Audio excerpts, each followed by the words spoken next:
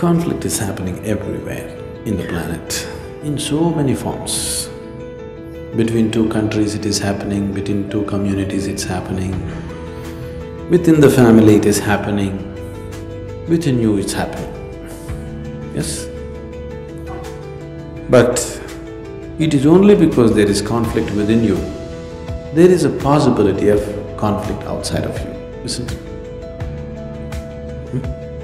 Because there is violence within you. Violence is possible in the world. If there was no violence at all in you, would violence be possible in the world? No. So we just have to look at the conflict within. If we just settle this, outside conflict will slowly settle. It'll take some time because we have put a certain momentum to it. But it has to settle, isn't it?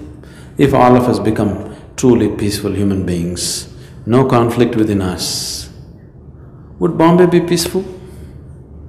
Do we have to separately start a campaign for peaceful Bombay? No. If people were peaceful, society would be peaceful, isn't it? So what is the conflict? The conflict is just this: you got identified with things that you are not. You're identified with many things that you are not, isn't it? Right now, let's say this vessel belongs to you. You don't just hold it as a vessel. Let us say this vessel came to you from your great-great-great-grandfather.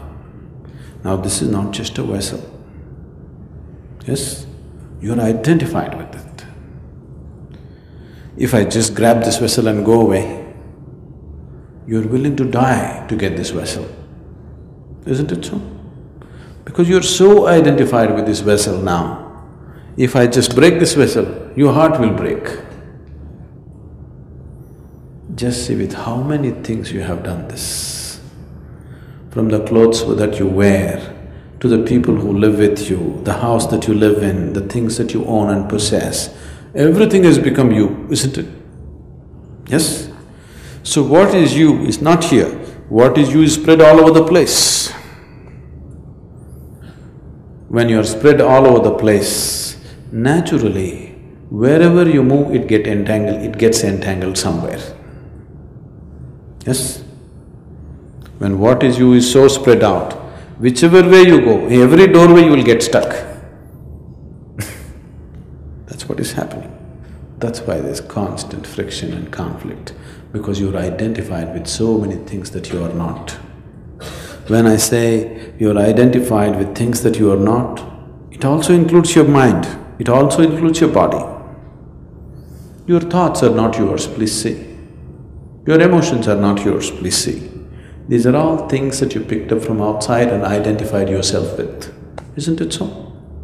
Yes? Your body is not yours, it is something that you picked up from outside. If you sit here and you're not identified with anything, you are simply yourself. You are not identifying yourself with anything, or you are not getting into your make-believe situation of being something that you are not.